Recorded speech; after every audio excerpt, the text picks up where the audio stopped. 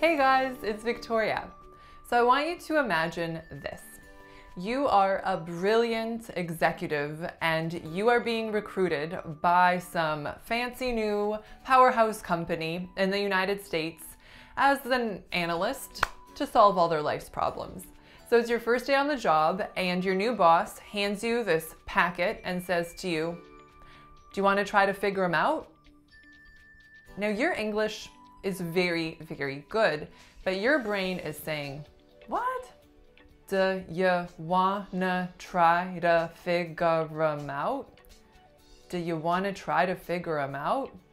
That doesn't sound like anything you've ever seen in one of your textbooks. Have you guys ever had this problem?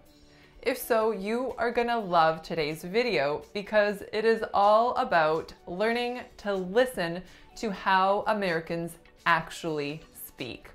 And no, it is not how Americans actually write.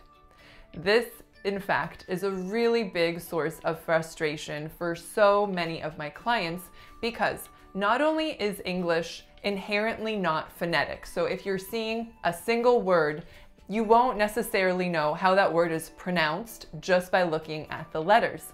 But the other part of American English that makes it so tricky is that even if you know how a specific individual word is said, once you put that word into a meaningful sentence, everything changes. And that is really tricky. But the reason that it changes is because suddenly we're linking and we're reducing and we're stressing. We're also using variables like pitch and loudness and length. So there are so many things to think about. So to help you guys with this problem, I have come up with an exercise that I have called the ATLAS analysis. So ATLAS stands for American Transcription, Linking, and Stress, because those are all things you need to be thinking about and to be aware of in order to understand really fast, natural American English speech. So what I'm gonna do with you guys is I'm gonna read you several different phrases. But how I'm gonna read them to you is syllable by syllable by syllable. And I'm gonna be producing the words or the sounds in such a way that they're not gonna be hyper articulate. They are not gonna be what you would find if you were to look them up in the dictionary. They are gonna be real life pronunciations, reductions, all that fun stuff. And I will tell you guys where the stress goes in my phrase, and I want you to figure out what phrase I'm saying. So the kind of general umbrella topic for today's exercise is small talk. So basically little phrases you can use in many different contexts. And in the future, I'm gonna be making other topics, for example, entertainment, socializing, business. So if you're interested in any of those, be sure to subscribe and hit the notification bell, and YouTube will keep you posted as to when that happens. All right, you guys, so we are gonna be analyzing 12 different phrases, expressions, whatever you wanna call them, syllable by syllable. So here we go. Number one is good afternoon. Good afternoon.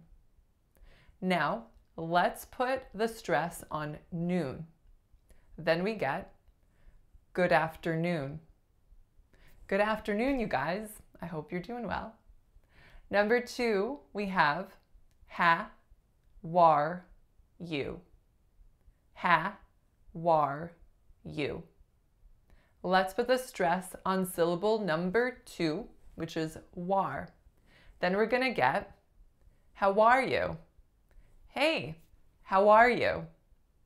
Do you see what I'm doing, guys? I'm not reading how are you. I'm reading them syllable by syllable, and linking changes my word boundaries. This is really, really important. Number three, we have li, the, ten. Li, the, ten. Let's put our winner on 10. We'll leave it 10.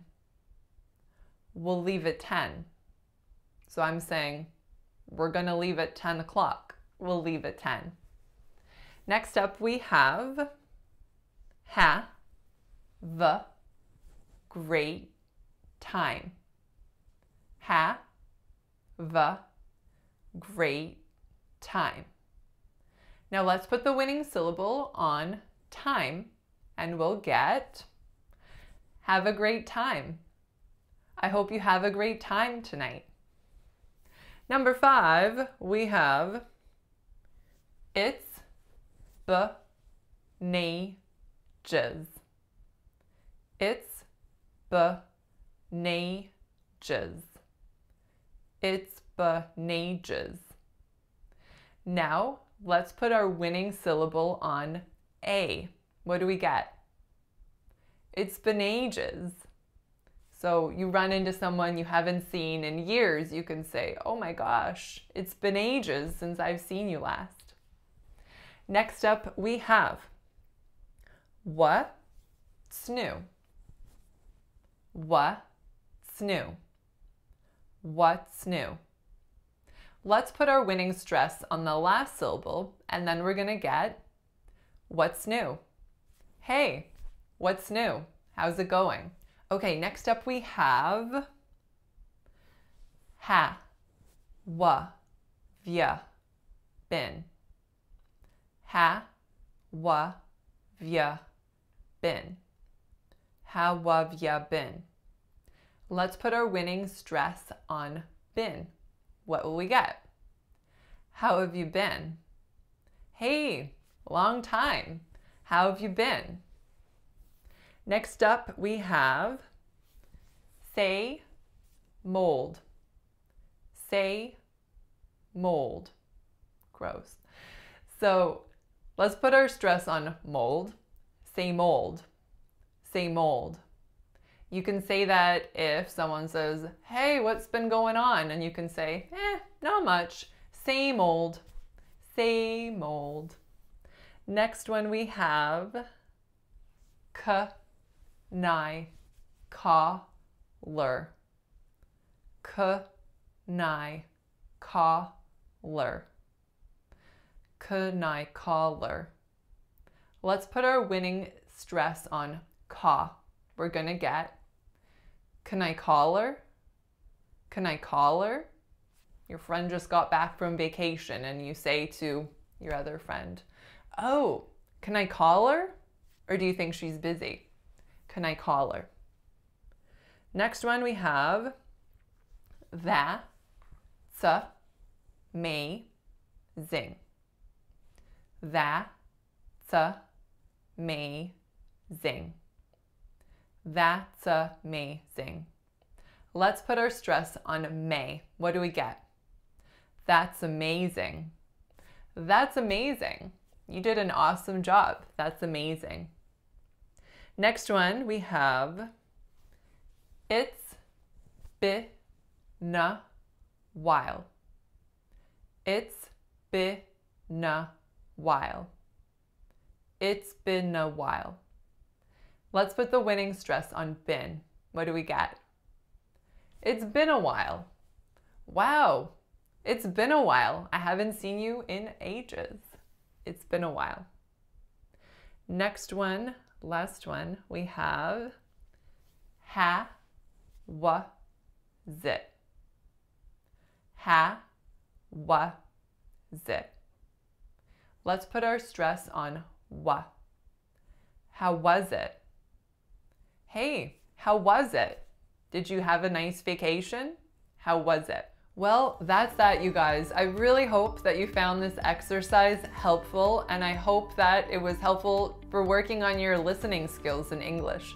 If you have any friends or family members that you think would also like this kind of a training exercise, then please send it their way. And if there are any phrases that you find tricky in American English, then please let me know in the comments below. Thank you so much for watching, you guys, and I'll see you next time. Bye.